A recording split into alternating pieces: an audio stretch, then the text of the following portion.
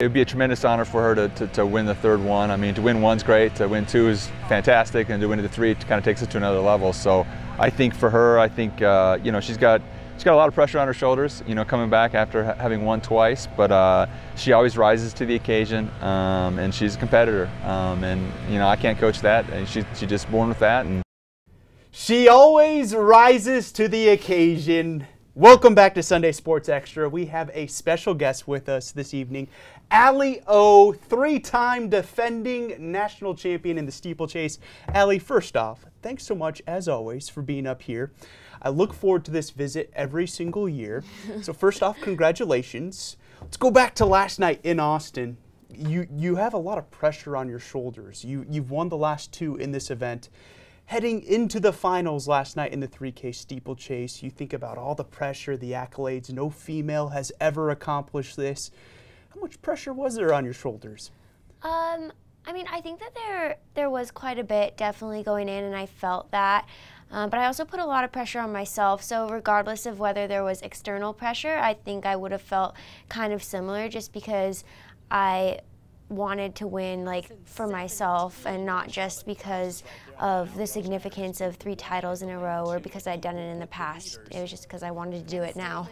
You look at video of last night's race. You're racing in Austin, Texas. I believe the high while you were running was like 98 degrees, humidity way up there. How tough, how challenging was that? Yeah, I mean, it was definitely very hot conditions and not really conducive to fast times, which is why I was really surprised that I was able to get a PR. Like, right? I was shocked when I saw the time. I didn't expect that at all.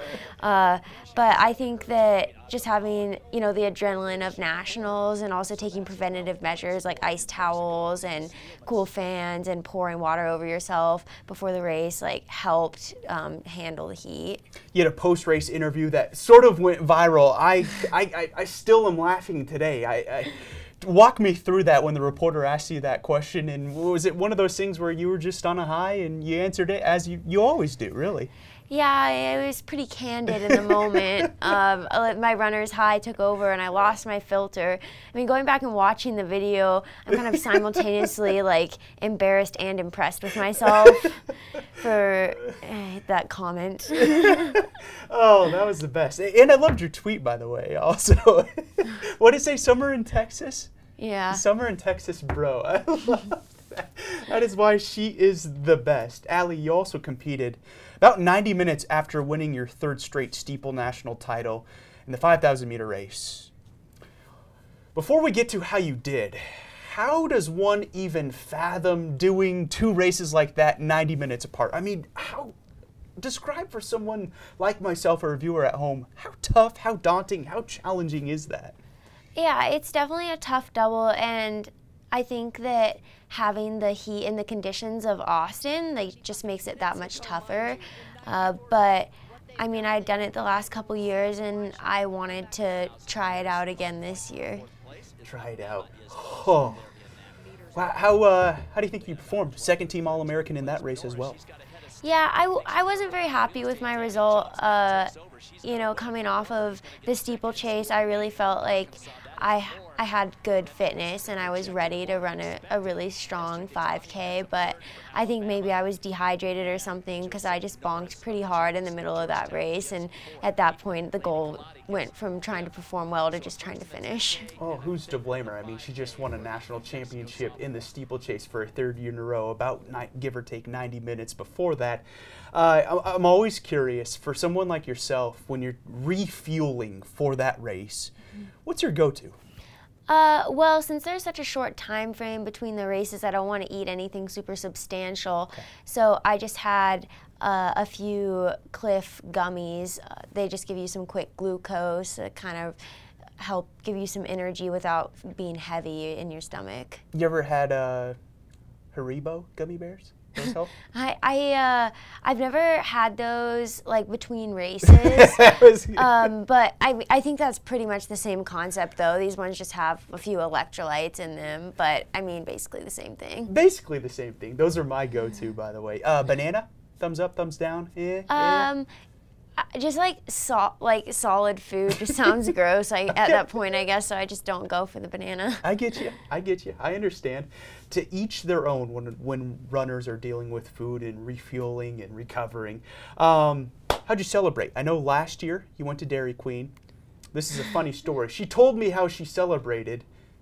Fact is, you didn't really celebrate at all. Well, so this year, the NCAA drug tested all of the winners of the different events, and then as well as some random people just pulled from each event. But anyway, so I had to go to drug testing after awards, and I think I was dehydrated because it took me almost 2 hours to manage to pee in a cup. So I didn't get back to the hotel till almost 11, and then we left at 6:30 in the morning. So yeah, our main celebration was Panda Express in the Phoenix airport. Which is actually a good celebration. Okay, I kid. Were you able to see your family much at least? Yeah, I didn't really see them too much that night, but I got to see them after the race a little bit and at the awards, and then in the days leading up, I got to spend time with them, which was nice. Coach Himmels, we heard from him earlier in the show. What's he meant to you in your career at Boise State? I mean, Immels was a huge reason why I came to Boise State. I don't think I would have been here if there was a different head coach initially. And he's definitely helped me throughout my years here. And like, I've grown as an athlete, and I think that our coach-athlete relationship has definitely changed. And like, we've definitely gained more trust in each other, and I've started to trust his training more, and he's started to trust me in following that more, and I think that that's a really important dynamic to develop. We throw this phrase around all too often with athletes, but truly for Allie, the sky is the limit for you, and you think about where you can be in the future down the road. What's next for you? So I kind of need to discuss that with Coach Immels, but we're thinking of maybe racing a couple races this summer, considering he said he might be able to get me into Prefontaine Classic. Wow. And then possibly going to USA Championships in the end of July. So we'll see what happens, but yeah. No rest for you in the immediate time. Will you get a chance to get back home to Alaska at all, you think?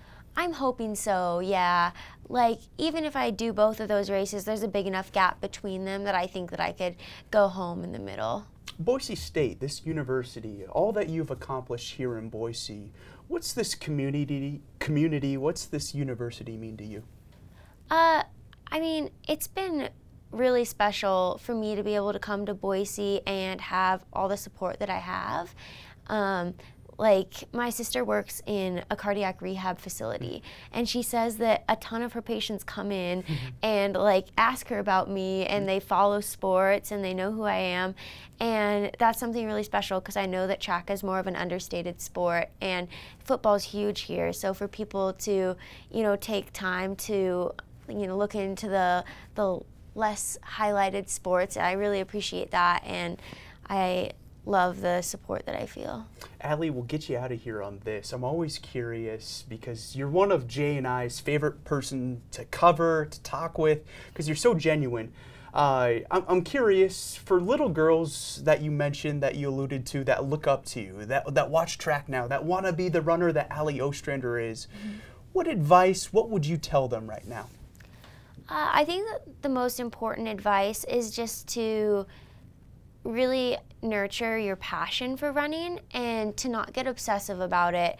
I think that nowadays there's an increased pressure to specialize in sport really early on, but I think it's important for kids to have a well-rounded athletic upbringing and try all sorts of different sports. And, you know, if you're going to end up running in college, that's great, but there's no reason to force yourself to focus on only that from the time that you're in 5th grade on, you know. Enjoy all the other opportunities you have in sport and just maintain that love for running as long as you can. I think that is so true, because you played basketball, didn't you, growing up? I did. I played basketball and soccer, and I cross-country skied. So I did a lot of different stuff. Absolutely. Well, Allie, congratulations. A 3rd consecutive steeplechase national championship that she wins last night in Austin. No female track runner at the NCAA level has ever done that before. History. Allie, as always, congratulations. Thanks for your time. Thank you.